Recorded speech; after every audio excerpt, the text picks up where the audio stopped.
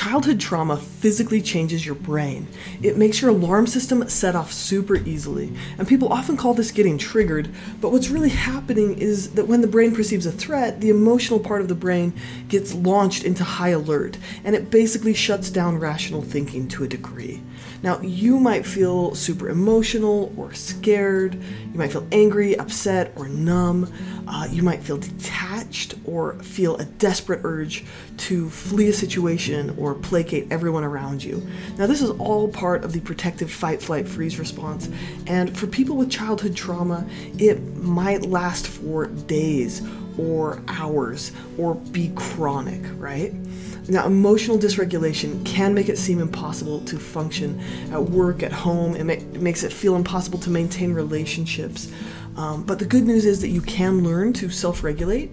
You can learn to snap out of the triggered response and back into the calm thinking part of your brain. Now, by the time you're watching this video, I've got a new baby, but Anna Runkle, also known as Crappy Childhood Fairy, was kind enough to help me out. She has an incredible story of overcoming childhood trauma and PTSD, and she has decades of experience helping other people find their path through it in their own lives as well. Now, Anna isn't a mental health professional, but I really value her personal experience, both in her own life and helping others.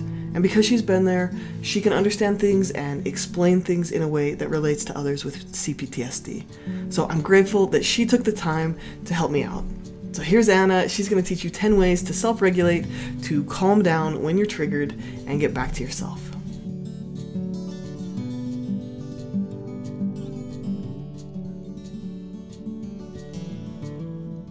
When you have complex PTSD, there is nothing worse than being in some crucial conversation or some big moment and some little thing triggers you.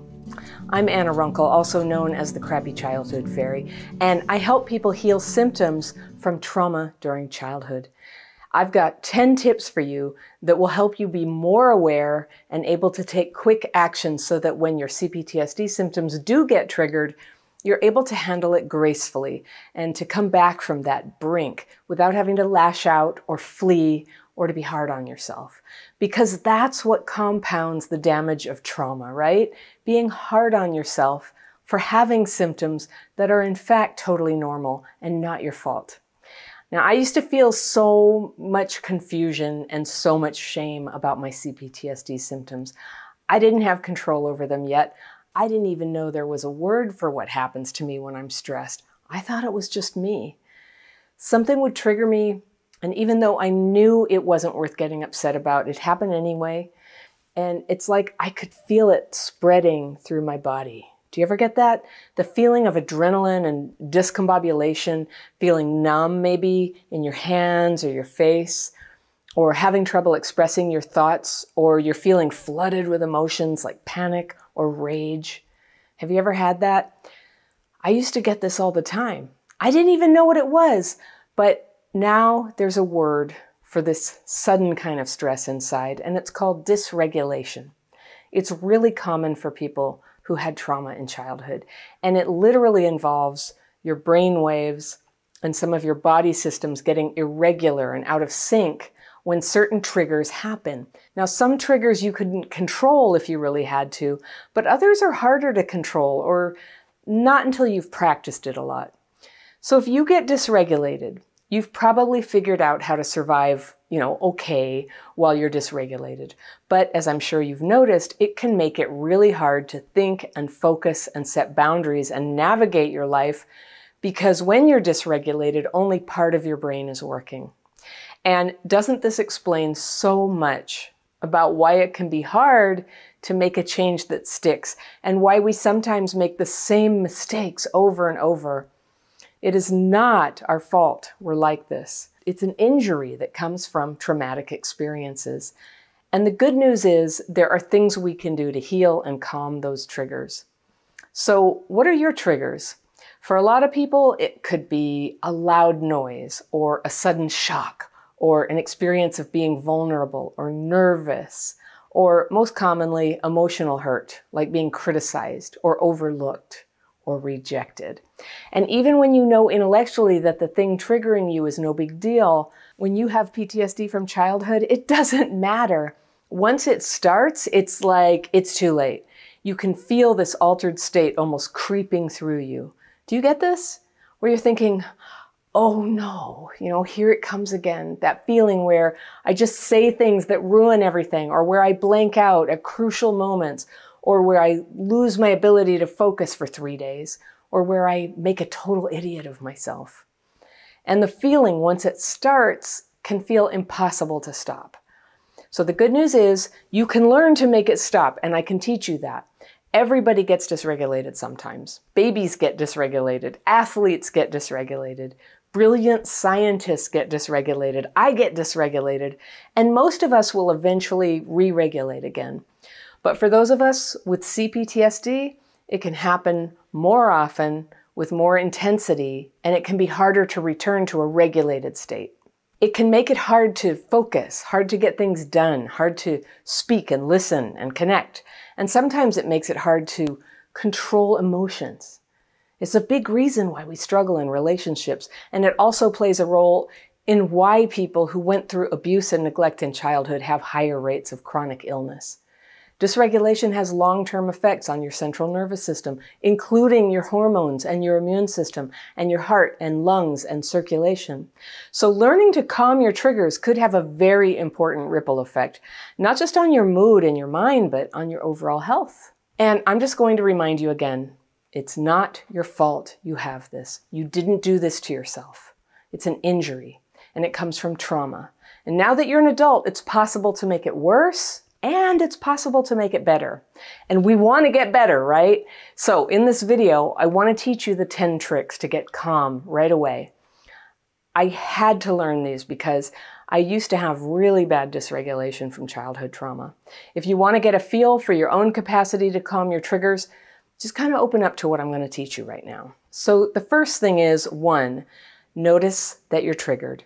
This is sometimes easier said than done, but as you start to study what sets off your dysregulation, you'll start to notice sooner than you used to that it's happening again. And when you know you're triggered and dysregulated, it's time to pause. Try not to jump in, don't confront anyone or try to solve big problems or make decisions until you have your whole brain back online. Second, say to yourself, I'm having an emotional reaction. Or you can say, I'm feeling triggered. You say it to yourself. You don't have to tell other people necessarily. Just saying this to yourself helps you separate out the part of you that's getting overwhelmed from the part of you that knows what to do about it. 3, make sure you're safe. If you're driving, pull over. If you're in the middle of an argument, put that discussion on hold in the nicest, most gentle and caring way that you can, because you're buying yourself a little time to get re-regulated. So you can say something like, I want to continue this conversation, but I need to take a breather to calm down. Or if you don't want to tell the other person that you're triggered, tell them you need to go to the bathroom. If you're on the phone, you can say you have a call on the other line. Don't get into a big discussion about it. Just find a way to put the conversation on pause and then actually take some time. And if it feels urgent that you do something or say something or solve this thing, it's probably the CPTSD talking. And if that's the case, take even longer before you try to come back and resolve anything. All right. 4 is stamp your feet on the floor. It really works. You're just trying to help your body remember where you are, to locate itself in space, and to remember the left side of you and the right side of you. And your dysregulated brain loves to feel the ground and feel where you are in space. That is a big way that it comes back into regulation, okay? 5, you probably thought I'd say this first, but breathing. Take 10 slow, deep breaths. Deep breaths are genuinely powerful at activating your relaxation response. And I know you know that, but sometimes we need our friends to remind us.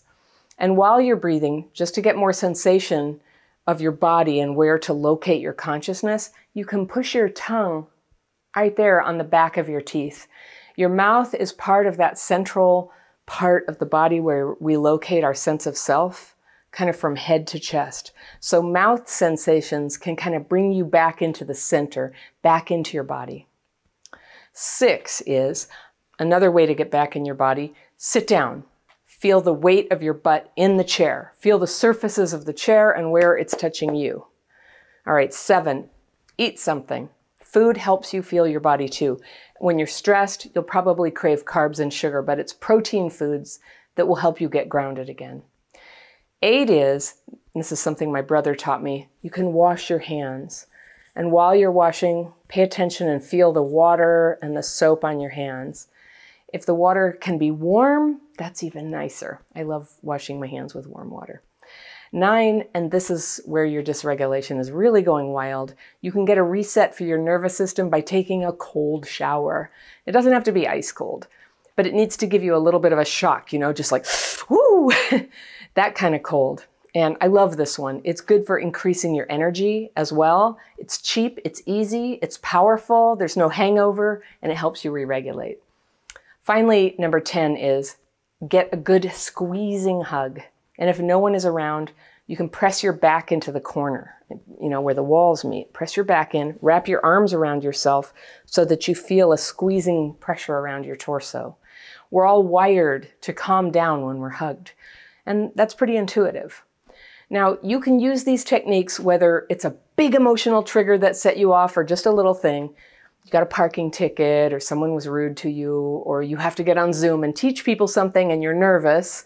It doesn't take much to set off that dysregulation response, but the sooner you can notice it and turn it around, the sooner you can forget the thing that set it off, and then you can get back to being you. You can use your mind and your focus the way you want to use them and feel more alert and open to the day. And when you're good at that, you can be a little freer and a little bolder in your life, because even if you get triggered, you know how to come back from that quickly. So I have a question for you. If you were good at re-regulating and calming your triggers, would it make a difference in your life? Hands down, yes. So try these quick techniques I just shared. If you want to learn an additional technique, and this one takes a little practice to learn, I call it my daily practice. And it's the #1 tool that I've used to heal my own CPTSD symptoms. It's a free course. You can learn and try it in less than an hour. And Emma has kindly put a link to that down in the description section below. Thank you, Emma, for having me on your channel. You're awesome. Don't forget, everyone, healing is possible. You can do this. Okay, thanks again to Anna for helping me out, and please do check out her YouTube channel and her daily practice, her free course where she teaches her process of working through emotional dysregulation. Thank you for watching, and take care.